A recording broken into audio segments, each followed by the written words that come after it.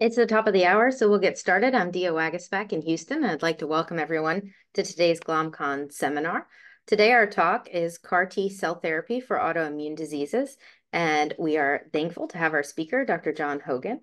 Great. Well, thank you to the GlomCon team for the opportunity to present today. Thank you, Dia, for the introduction, and good to see a lot of familiar faces slash names on the webinar this morning.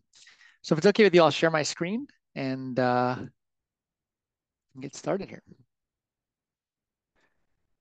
Can you see my screen? I'll switch it out here. Is that full screen for you? Yes, Okay, perfect. great. Great. So I will be going through a few different topics today with regards to cell therapy for autoimmune disease. I can stop along the way if that's okay to kind of keep it interactive at certain parts of the talk to see if people want to get any more in depth on any particular topics. And then obviously there'll be time for questions at the end. So, and I'll also try to keep an eye on the chat. Obviously that can be a little challenging when I'm presenting, but certainly when I'm taking a little pause to see if there are any questions, I'll check the chat box and see if there's anything that people have asked that I can answer. So here's my disclaimer. I expect us to all remember this immediately. There's a quiz right after this on the disclaimer slide. I'm just kidding. So really, it's a pretty simple agenda today. It's number one is to give a brief overview of chimeric antigen receptor T cell therapy. And then we'll be reviewing some of the safety and efficacy data of CD19 CAR T cell therapy for lupus and other autoimmune diseases that's been published in the last year or so. So really, chimeric antigen receptor T cell therapy, as many of you may be familiar with, are approved for use in hematologic malignancies.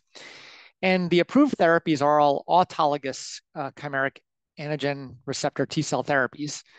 This is in contrast to allogeneic CAR T cell therapies, which are also being studied both for malignant indications and non-malignant indications. But the approved therapies are autologous, which means that patients have to undergo leukapheresis to isolate their T cells. Then a gene editing technology is used to insert a gene into the T cell, and that gene encodes for the chimeric antigen receptor, or CAR.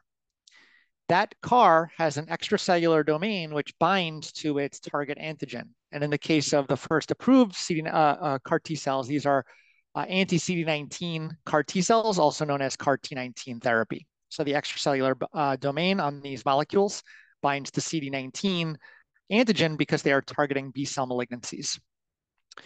These cells are then grown ex vivo into the millions and then infused into a patient. And again, as far as the paradigm of treating B-cell malignancies, they would be targeting those CD19 positive cells, which are mostly B cells, and depleting those.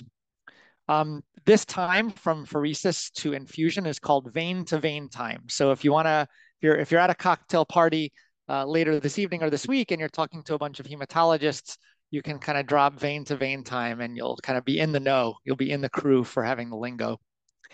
And the original indication for which CAR T19 was approved, the first approved CAR T is called Kymriah, and it actually was developed at the University of Pennsylvania while I was there. So that was just kind of luck to be there at the same time. But that CAR T cell therapy for initial reports and other CAR T cell therapies for patients who are children and young adults with refractory B cell ALL, for which there really are no other available treatments which are efficacious. With one dose of this therapy, the complete remission rates were between 50 and 80%, with long-term remissions with just one dose of between 40 and 57%.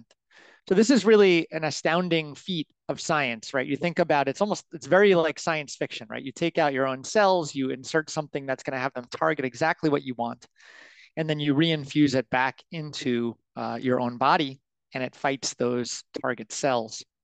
And for these patients who had really a huge unmet need for additional therapy, these complete remission rates with just one dose of therapy are really quite astounding. Although you can tell it's not a magic bullet, right? It does not work for everybody. And I think that's an important aspect to recognize. These are the 6 approved CAR T cell therapies for hematologic malignancies in the United States. 4 of them target CD19 for B cell malignancies, and 2 of them target BCMA for multiple myeloma because BCMA is an antigen that's present on plasma cells.